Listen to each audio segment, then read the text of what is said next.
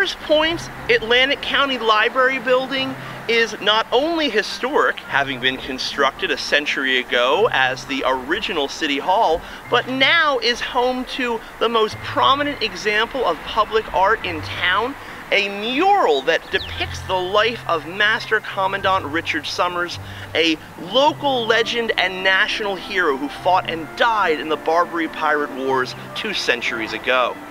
The Charles Steelman House, built in 1892 by the ship captain and his wife Elvira, is but one of the many fine examples of beautiful Victorian architecture found within Somers Point's historic district.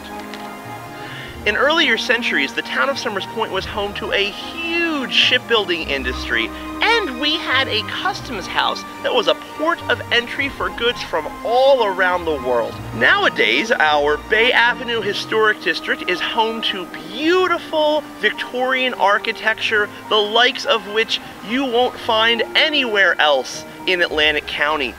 We also are home to a happening arts and music scene, personified best by the recent renovations of our Gateway Playhouse, which is now among the finest theaters in New Jersey.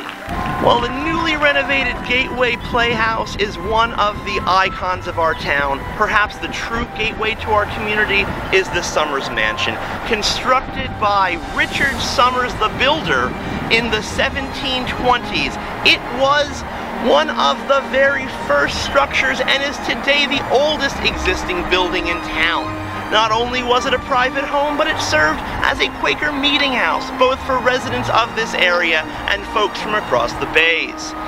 The Somers Mansion was constructed using a Flemish bond brick design that still fascinates architectural historians today, and the building is now undergoing renovations that will establish it as the linchpin of heritage tourism in Somers Point, what is the most historic town in Atlantic County.